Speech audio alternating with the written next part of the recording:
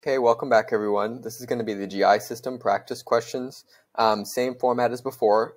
Typically give a vignette and some questions following. So you can pause it after those initial questions, see if you can think up the answer, and then I'll write the answer and give a short explanation. And we'll continue from there. So we'll start off here with GI questions. So this is going to be a patient comes in 45 minutes after ingesting what he states was a half a bottle of Tylenol pills. What's the initial treatment for this patient? 45 minutes in after ingesting a half a bottle of Tylenol pills. How can we work him up? What's the antidote for this overdose? And necrosis of what organ is in jeopardy? So how do we work him up, antidote, and necrosis of what organ is in jeopardy? So that's going to be activated charcoal since it's under an hour. So this guy was 45 minutes, so you want to do activated charcoal of under an hour since the pills are not fully digested yet. Use the nomogram to follow the APAP levels. So that's how we'd want to work them up as well. So we want to use that nomogram to give us a curve for the APAP level. And then we also want to get LFT since it has to do with the liver, and liver necrosis is what can occur. And of course also PT, PTT, and INR. Remember the liver creates those coagulation factors 2, 7, 9, and 10 in the intrinsic pathway and extrinsic. So we want to get those to kind of trend those to see the liver damage that's taking place. And the antidote is N-acetylcysteine, NAC, N-acetylcysteine. That's a glutathione substitute, so it helps with the antioxidants and decreasing the liver damage. So next one is a patient comes in and states that he took way too much of an over-the-counter acid reliever and stomach protectant that has the side effects of black tongue and stool. What is this? So what did he overdose on? It has the side effects of a black tongue and stool, and it also helps to relieve acid and is a stomach protector. What type of metabolic derangement would be expected in this? And what are 3 things we can do for him as treatment? So that's going to be bismuth subsalicylate. So it's an ASA derivative. So bismuth subsalicylate. And remember that has the black tongue and black stool side effects. And remember, it's a high anion gap metabolic acidosis. So remember it's from our mud pilers mnemonic, that high anion gap metabolic acidosis. We can do activated charcoal, lavage, as well as alkalization of the urine, importantly with bicarb. And if refractory to all that and they're still decompensating, we can do hemodialysis for these patients. So again, high anion gap metabolic acidosis with an ASA toxicity. This has subsalicylate in it in the bismuth. Activated charcoal, alkalization of the urine, and hemodialysis. So next one, what is contraindicated if a strong base is consumed? So what do we want to not do if we know that they consumed a strong base? What are some anticholinergics that could be overdosed on? What are some anticholinergics that could be overdosed on? Just examples of the drugs. What symptoms would we see in an anticholinergic overdose? And what is the general anticholinergic treatment? So we want to not do gastric lavage in a base overdose. So no gastric lavage in a base overdose, it makes it worse. Remember, the base is actually worse than acids, and you want to prevent them from actually having emesis because it could tear up the esophagus and potentially perforate it. Some examples of anticholinergics, that would be like TCAs, tricyclic antidepressants. Benadryl has anticholinergic properties as well as antihistamines, and antihistamines and atropine, and there's many more. So we'd see anti-sludge effects. So that's the salivation, lacrimation, urination, defecation, GI, and meiosis. So in this case, we'd see mydriasis. So we'd see the opposite of that. So no salivation, dry mouth, dry eyes, urinary retention perhaps, etc. So also tachycardic. And the treatment for that would be physostigmine. So physostigmine, if you remember, that's an acetylcholinesterase inhibitor. So it inhibits acetylcholinesterase, which would typically break down the acetylcholine in the synapse. So it's increasing that acetylcholine in the synapse. Next one, what does TCA toxicity show on EKG? So what does TCA toxicity show on EKG? What's the antidote for TCA toxicity? So TCAs, got to know that it has QT prolongation. Also note sodium bicarb is the antidote for TCA toxicity. And also note that some of the side effects of TCA overdose is going to be seizures as well. And for that, we should use lorazepam. What then would we see in a cholinergic overdose? So we just went over anticholinergic overdose. What then would we see in a cholinergic overdose? What are some examples of cholinergics? And what is the treatment for this? So what would we see in a cholinergic overdose? What are some examples of cholinergic drugs?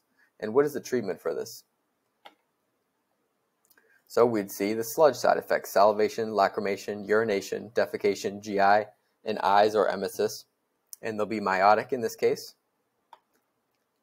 And also pesticides and insecticides are examples, organophosphates, and also atropine, plus pralidoxime is the treatment. So examples are pesticides and insecticides and organophosphates, and the treatment is atropine and pralidoxime. So next one, a mom comes in with a young child who just learned to walk and has noticed her prenatal vitamins are now gone when there was a half a bottle yesterday. So the infant is getting curious, just learning how to walk, and starts grabbing things, and prenatal vitamins are now gone. There was a half a bottle yesterday.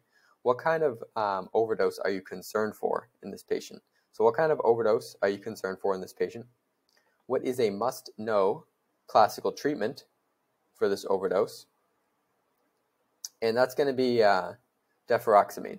So deferoxamine is that classic overdose treatment for an iron overdose. And of course, iron is in prenatal vitamins, so that's that. And of course, if deferoxamine doesn't work, we can still do irrigation if under an hour, and hemodialysis if severe as well. Okay, so now we'll just do a couple quick active recall ones. So I'm going to be naming the poison, and we should name the antidote. So we should know the antidote for these different poisons here, or medications in whatever case you're giving them. So first one, amphetamines. So what's the antidote for an amphetamine overdose? Amphetamines, think amphetamines. Opioids, what do we give for opioids? How about for benzos? What do we give for benzos? Beta blockers, what do we give for a beta blocker overdose? Warfarin, what do we give for a warfarin overdose? Heparin, and this is a classic question. I got asked this a ton of times in rotations. So heparin, what is the antidote for heparin? And also TPA, so like streptokinase, tenecteplase, what do we give for TPA overdose? So first one's going to be ammonium chloride, so that's amphetamine for ammonium chloride. That's the antidote for that. Naloxone, of course, for opioid overdose, naloxone. For benzodiazepines, that's going to be flumazenil. Flumazenil for benzodiazepines. Glucagon for beta blockers. So beta blocker overdose, glucagon you can give. For warfarin, that's going to be vitamin K and fresh frozen plasma if you need to. And that's especially if the INR is over 10. So they're going to be super therapeutic. You want to give vitamin K. Remember that works on that extrinsic pathway on factor 7. And FFP. For heparin, it's going to be protamine sulfate. And for TPA, that's going to be aminocaproic acid. So aminocaproic acid for TPA. Okay, next one. Next one's a 40-year-old female. She has a temperature of 101, a BMI of 43, and she comes in with one-day history of acute onset of sharp right upper quadrant pain that is non-remitting. She states this has been precipitated by a meal of hot dogs and french fries. What is this a classic presentation of? So this is a very classic presentation here. Where exactly is her problem, is her obstruction? So where exactly is her obstruction? What are the most common organisms in this case? So that kind of clues you in. What are the most common organisms in this case? What are the two classic physical exam signs that might be shown here? What might we see on the best initial test? So what is the best initial test basically, and then what might we see on it as well? What are some of the findings? What will we see in the most definitive test as well? And lastly, what is the treatment sequence? So quite a few questions here. One more time. Where's the obstruction? What are the common organisms? What are the two classic physical exam signs? What do we see on the best initial test? What do we see in the most definitive test? And what is the treatment sequence in this for this lady here? So this is cholecystitis. Remember, we saw her, she had a fever, all those classic signs. And this is obstruction at the cystic duct. So remember how it goes. So there's a hepatic duct, which links up with the cystic duct. and that forms a common bile duct before heading into the pancreas and out into the duodenum. So this is in the cystic duct still, so not the common bile duct. That's why we don't see any jaundice in cholecystitis, because it's not blocking the outflow of bile from the liver in this case. So E. coli is the most common bug, and this is followed by Klebsiella as the second most common, but mostly E. coli. And the two classic physical exam signs, that's going to be Murphy's sign, which is when you palpate under the right costal margin, under the rib, while they're inhaling, and they'll have a quick, sharp pain, which stops them from inhaling, basically. And so that's indicative of cholecystitis or gallbladder pathology there. Also, Boas sign. Boas sign is phrenic nerve irritation on the right side that radiates to the scapula or the shoulder. And remember, also the left side is the Kerr sign when you have that phrenic nerve irritation. So Kerr sign is on the left side, Boas sign is on the right side, and that's the phrenic nerve. The best test initially is ultrasound, and we would see on ultrasound, if it was positive, pericholecystic fluid, so fluid around the gallbladder. And we'd also see thick, distended gallbladder, and also potentially a sonographic Murphy sign. So basically a Murphy sign when you were pressing in with the ultrasound probe into that right upper quadrant. The most definitive test, however, is a HIDA scan. And in a HIDA scan, we see visualization of the gallbladder. So in a HIDA scan, we won't see visualization in the gallbladder if it's positive, because that fluid, that contrast can't get in there. And so for the HIDA scan, they basically inject something, and if they're not seeing any uptake in the gallbladder, then they can give something like cholecystokinin to stimulate it, to see if there's any uptake, and if there's not, we know there's an obstruction there.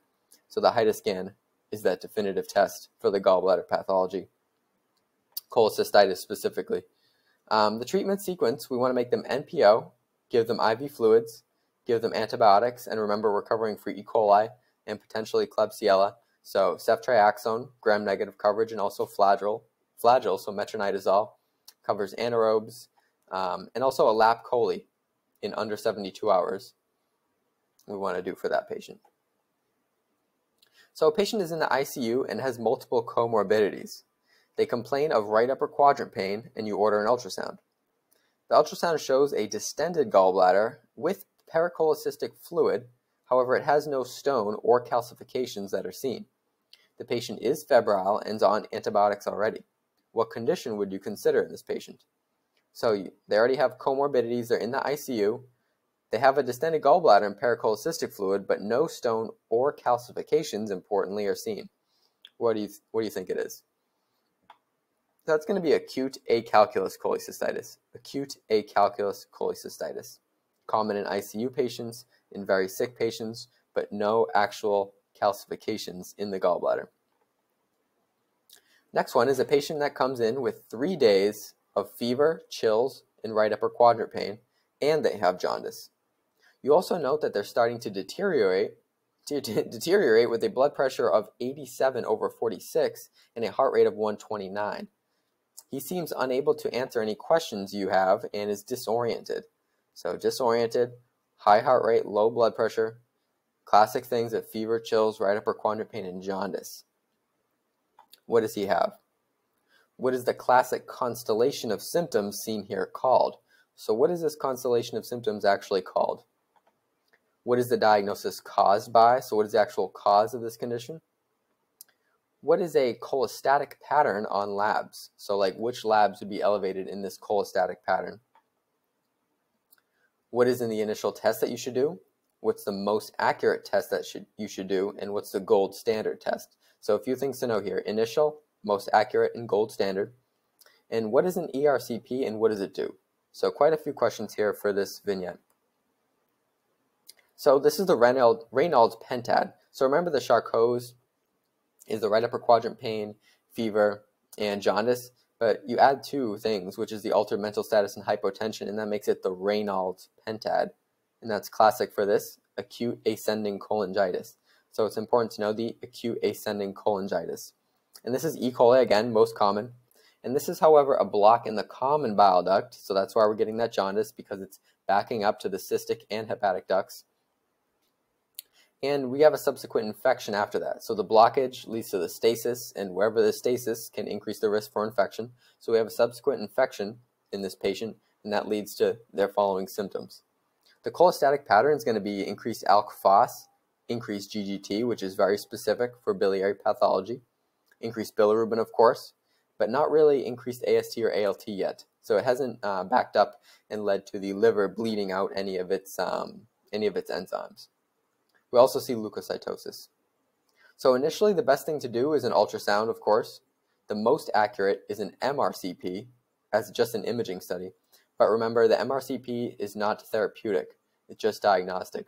Whereas the gold standard, which is the ERCP, is diagnostic and therapeutic because you can actually do something. So after you stabilize them, you want to do that ERCP, endoscopic retrograde cholangiopancreatography, which actually goes in and it can do a sphincterotomy into the sphincter of Oddi, as well as extract the stone and basically decompress all that swelling in the area. So you want to give them antibiotics, sphincterotomy once they're stable, and stone extraction with that decompression. And also remember, a side effect of potentially ERCP is iatrogenic pancreatitis too, because you could perforate or somehow damage the pancreas as you bypass that going up the biliary tract. So next one, a 45-year-old female has intermittent right upper quadrant pain for 1 week. She states it is on and off and has not had any fever. The pain lasts about an hour after eating and subsequently remits. She's on a diet and has lost 25 pounds due to exercise and calorie restriction.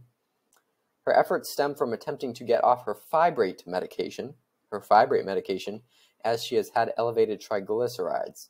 She's also on an OCP, so a lot of clues here to what this might be. So OCP, fibrates, elevated triglycerides, a lot of weight loss, 25 pounds, even though it is from exercise and calorie restriction, and intermittent on and off pain for about an hour after eating with remission. So what is her diagnosis? She's also a 45-year-old female, which is classic for something too. So what's her diagnosis? What are the 3 types of stones, which kind of gives you the answer. What are the 3 types of stones that are common? And that's going to be cholelithiasis. So this is cholelithiasis. And remember, this is the stone that hasn't quite gotten to the common bile duct. It's just basically bobbing its head in and out of the cystic duct and hasn't really caused any fever yet or anything or infection like that yet. So that's just cholelithiasis, just gallbladder stones. They could even be in the gallbladder. Cholesterol is the most common type of stone. Black stones would be common in hemolysis, and also important to know brown stones in any parasitic or bacterial infection as well. So next one is a patient that comes in with right upper quadrant pain that has lasted 6 hours. So right upper quadrant for 6 hours. He states that he has felt this pain before, but never to this extent and duration, where it's usually lasted only 30 minutes after a meal. On exam, you notice yellowing of the eyes and under his tongue. He also has no fever and the vitals are stable. What's this diagnosis? What is the management for this condition? And what are going to be elevated on labs? So management, labs, and what is this diagnosis? It's lasted 6 hours, only 30 minutes after a meal. It's getting worse, and now you're starting to notice jaundice, yellowing of the eyes and under the tongue, but also pretty stable, no fever. So this is going to be choledocholithiasis. So choledocholithiasis is different, where choledocholithiasis is basically a cholelithiasis, but it has now progressed to the common bile duct. So this is when it gets into the common bile duct. So it's a stone that's gotten to the common bile duct, and now we're seeing jaundice because that backs up into the hepatic duct. We want to do an ERCP. Cholestatic pattern will show GGT elevation, alk phos, of course, bilirubin, and maybe, as it continues to back up and progress, AST and ALT elevation as the liver begins to get inflamed. So next one is a 4-day-old infant that comes in with his mom, and his mom's worried that she's noticed some yellowing of the skin and sclera of the baby. She's been breastfeeding, but states that she's really not producing enough milk for the baby, and the baby's also not really pooping that much as well. So not having good bowel movements, not getting enough milk, and a little bit of jaundice here with the skin and sclera in a 4-day-old infant. What's the pathophysiology behind this and what's going on? And what is the risk of a severe case of this leading to? So what is the risk of a severe case of this leading to? Also, what is the treatment for this condition? So this is physiologic jaundice, and this is in the first 3 to 5 days of life. This was a 4-day-old infant. So what the patho is decreased UGT enzyme capacity, lack of liver maturity as well, but also in this case, the mother's lack of breast milk production leads to less bowel movements and less ability to bind and excrete the bilirubin through the bowel movements.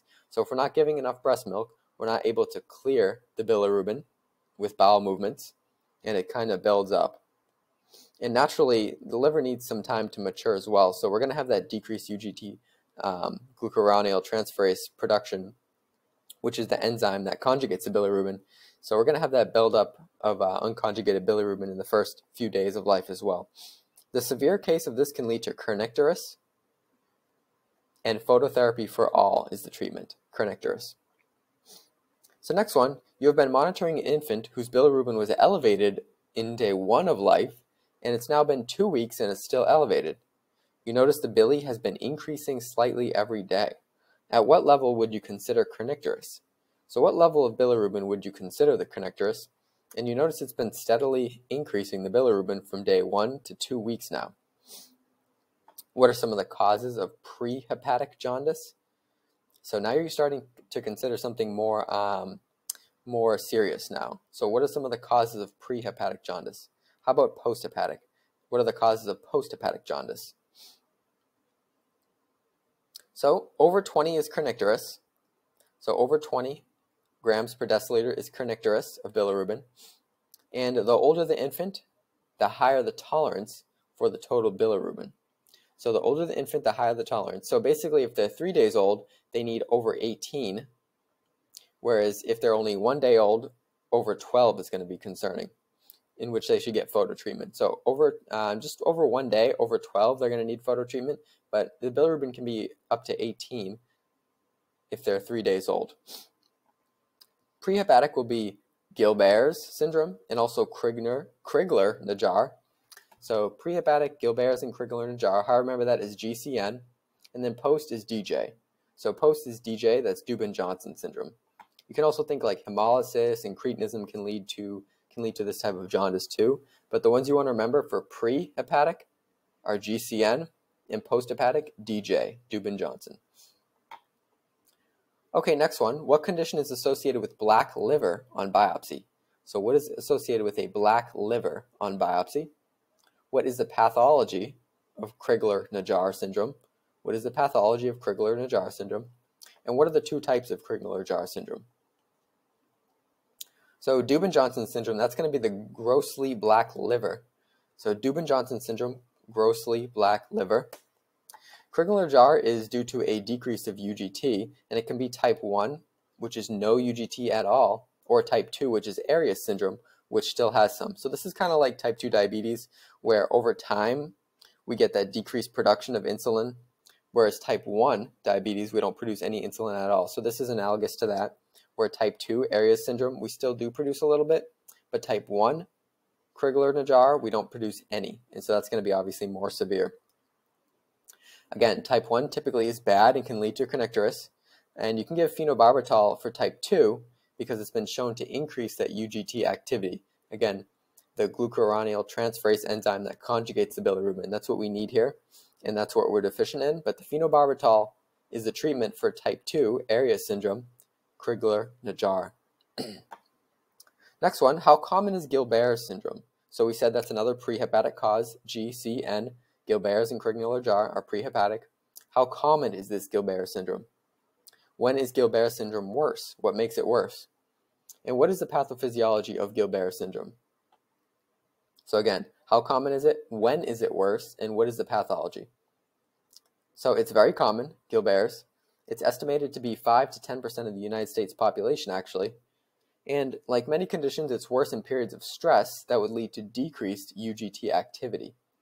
That's 10 to 30% of the normal activity. So it's not as bad as Arias syndrome and Crigler-Najjar, but it's still pretty bad. So 10 to 30% of the normal. And this would be in things like such as fasting, periods of stress, like we said, alcohol, illness, and also physiologic stress on the body, like surgery, for instance. Which is more sensitive for liver cell disease, ALT or AST? So now getting into some LFTs. So which is the more sensitive for liver disease itself, AST or ALT? What are the two most common problems that arise when liver synthetic function is diminished? So two most common problems that arise when liver synthetic function, the stuff that liver makes, is diminished. And a couple of pop quizzes here. The AST is 450 and the ALT is 160. What is the most likely disorder? So ALT is less than the AST in this case. The AST is more than 2-to-1 ratio. What is that? Next one is the ALT is 1,250 and the AST is 1,000. What are you thinking in this case? So we have real elevated LFTs in this case. And last one is if the ALP, the alk phos, is elevated, but the GGT, something very specific for biliary conditions, is not, what would you be thinking of? So a couple good questions here. So ALT, so L is specific for liver, so ALT is more specific for liver disorders than AST. For liver synthetic function problems, it's going to be albumin, as well as coagulopathies, because we can't synthesize factor 2, 7, 9, and 10. And the albumin is going to be more of a later finding in deterioration than the synthetic problems with the factors there.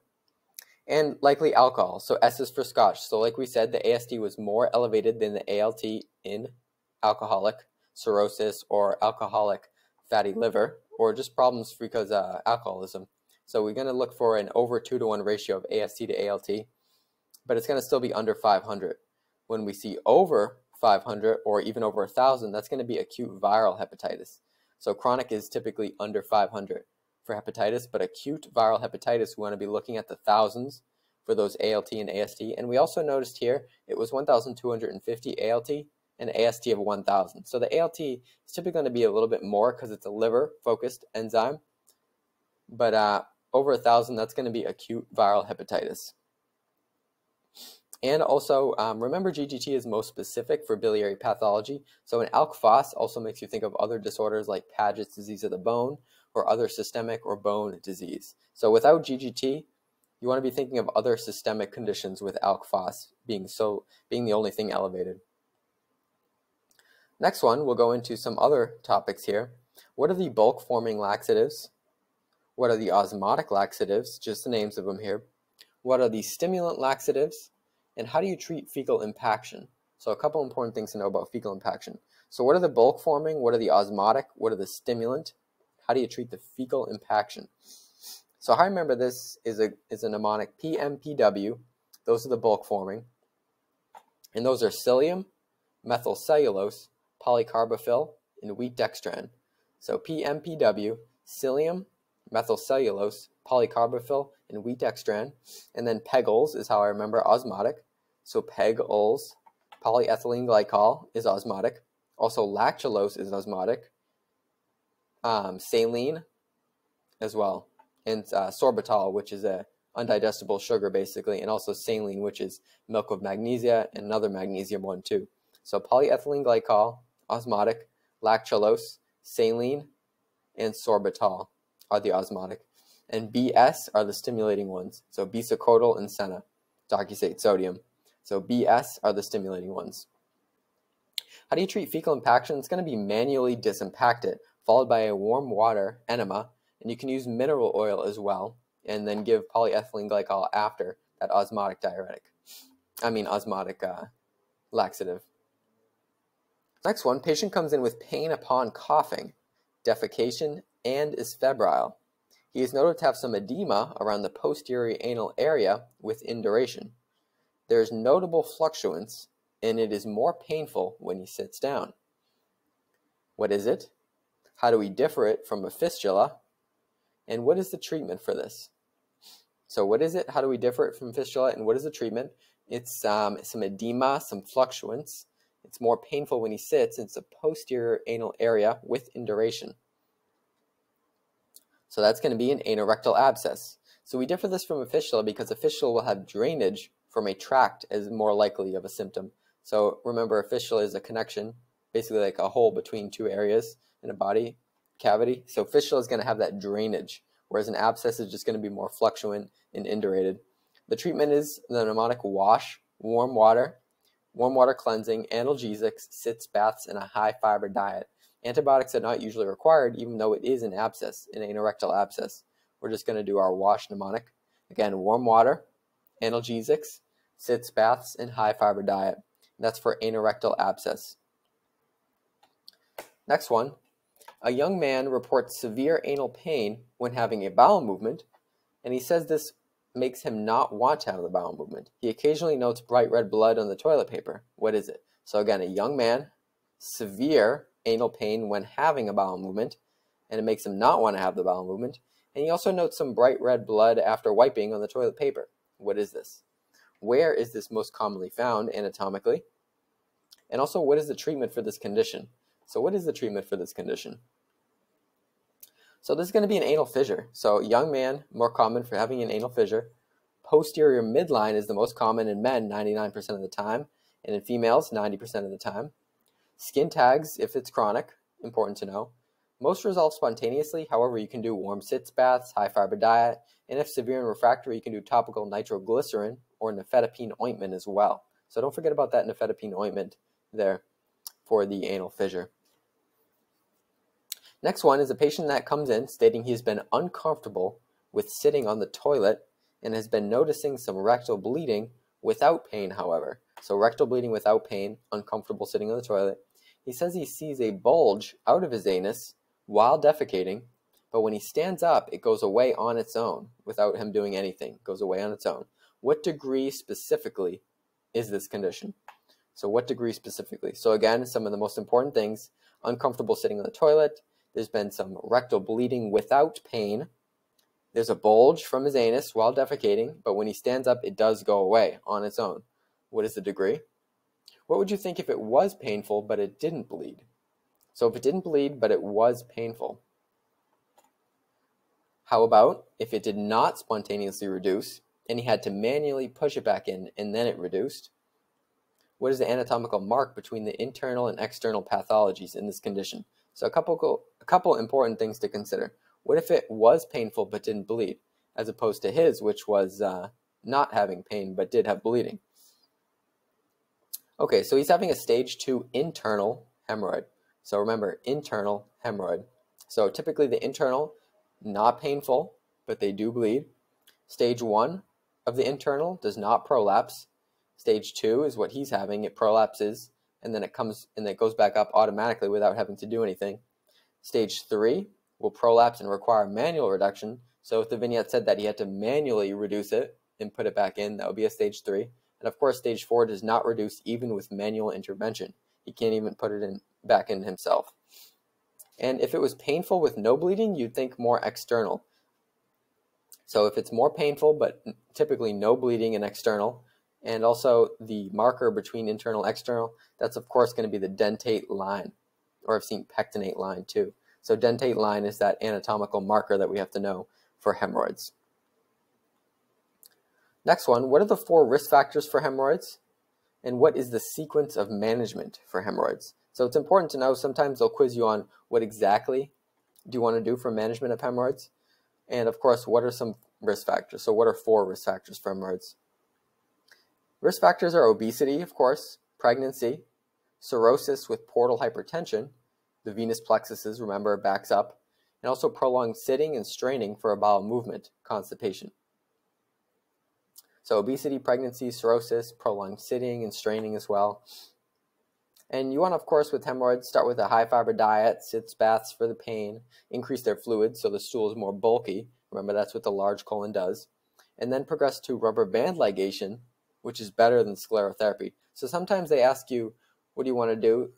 It's progressed. They tried all the conservative measures. What do you want to do, rubber band ligation or sclerotherapy? And you should choose rubber band ligation. That's typically better than the sclerotherapy from the resource I was using. Then if it's not still responding or a stage 4, you can do a hemorrhoidectomy. But definitely know that band ligation over sclerotherapy. Okay, next one is a 75-year-old female that comes in with painless rectal bleeding for a couple days. What is the first thing you think of based on knowing what is most common? So she's 75, it's a female, and she's having painless rectal bleeding for a couple days. So basically, what's the most common cause of an adult with painless rectal bleeding. What is the pathophysiology of this condition? Where anatomically is the most common for incidence? However, where anatomically is the most common for bleeding? So that gives you a little bit of clue if you don't know what it is. What is the best test for this condition? And what are the 3 biggest risk factors overall for this condition? Okay, again, pathophysiology, 75-year-old woman, what is the most common condition for her to have painless rectal bleeding? Incidence, and best test, and risk factors. So, this is painless rectal bleeding is most commonly caused by diverticulosis, which is an outpouching in the colon due to increased pressure over time, causes outpouchings in the submucosa and mucosa. It's most commonly in the left colon and sigmoid due to the pressure being more narrow. So the left side is more narrow as it tapers off and goes into the sigmoid, the left colon as well. And most common for bleeding is in the right colon. So the right colon has a larger diameter right after the cecum. It has a larger diameter overall. And so bleeding is more common in that area. Whereas in the left side, more pressure, therefore more pressure going to push on the colon wall itself and can cause those outpouchings. So colonoscopy is the test of choice for diverticulosis, but perhaps not diverticulitis. So diverticulosis, you want to do colonoscopy. And it helps rule out colon cancer too, so that could be on your suspicion as well, since she's 75, painless rectal bleeding. But the most common is going to be diverticulosis, but you definitely want to do a colonoscopy to rule out colon cancer. And some of the risk factors, the 3 biggest, are going to be obesity, again, increasing the intra-abdominal pressure, pushing on the intestine. Low fiber diet, if you're straining, you're going to cause more outpouchings as well. And of course, constipation as well goes hand in hand with high fiber diet, with a low fiber diet rather. Okay, next one is a patient that's 65 years old, comes in with fever and left lower quadrant abdominal pain. What are you thinking of right away? So again, 65 years old, fever now, and left lower quadrant abdominal pain. What are you thinking of right away? What is the pathology for this condition? What is the best test? Very important to know the best test for this. And what is the treatment? So again, 65, again, an older person, fever and left lower quadrant abdominal pain. What are you thinking of? Okay, so diverticulitis in this patient. So not osis, but itis. Now they have a fever, signs of infection. You want to be thinking diverticulitis. These are outpouchings again. They've begun to have microperforations and are leading to inflammation, infection, and necrosis, and possible progression to an abscess or fistula. So again, now it's taking on a more severe form as it progresses to diverticulitis and potentially abscess. You don't want to do a colonoscopy in these patients because of the risk for perforation. So you want to do a CT if you're suspecting diverticulitis. And why would you suspect that? Because of the fever, the signs of instability as well, and inflammation.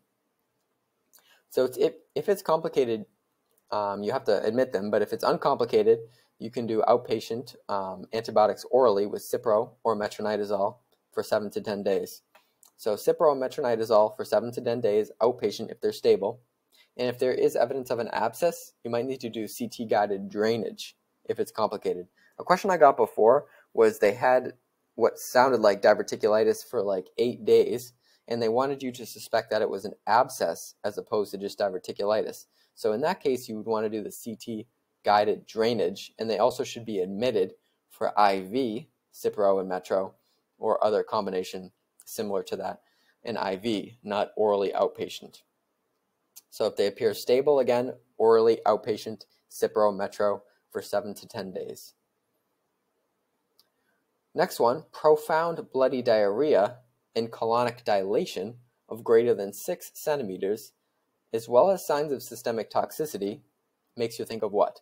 So profound bloody diarrhea, colonic dilation greater than 6 centimeters, and systemic toxicity is what? What are the risk factors or complications that would lead to this condition? So that's going to be toxic megacolon.